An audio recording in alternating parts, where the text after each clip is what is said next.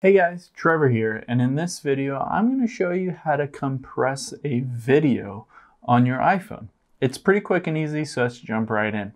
Now I have my iPhone here. I'm going to walk you through steps to compress a video that I've taken, but first I wanted to walk you through options to change the resolution of the video on your iPhone.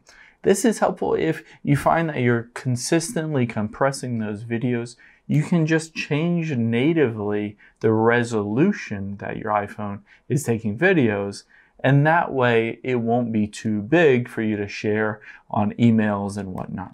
So the first thing I'm going to do is get into settings here, and then I will scroll all the way down until I find camera here. So tap on camera, and then you can see the second option is record video. I'll tap on that, and it gives me a bunch of different options here. 720 HD at 30 frames per second, all the way over to 4K at 60 frames per second. And right below that it says a minute of video will be approximately anywhere from 60 megabytes to 400 megabytes. So choose the resolution that makes sense for you. So you can have a higher resolution in terms of the videos that you take on your iPhone. However, of course, those take up more space. Now, let's get into compressing a video. So let's get out of here. I would recommend going into the App Store here and searching for compress video. There are a bunch of different options in terms of apps that compress videos. You can choose whichever option you want. Most of them have a free option that will just show you some ads. So I've just downloaded this very first option, Video Compress.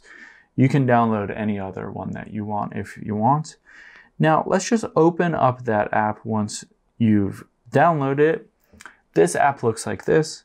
We can hit the little arrows, the two arrows here, and it will pop up with an option to select some videos that we want to compress.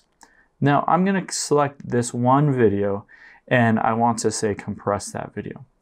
At the top right, I can hit that check mark, and it will give me a couple options here. Original size was 78 megabytes.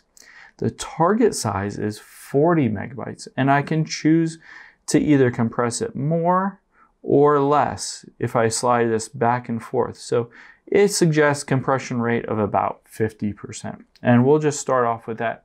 You can mess around with the different target sizes and all that stuff.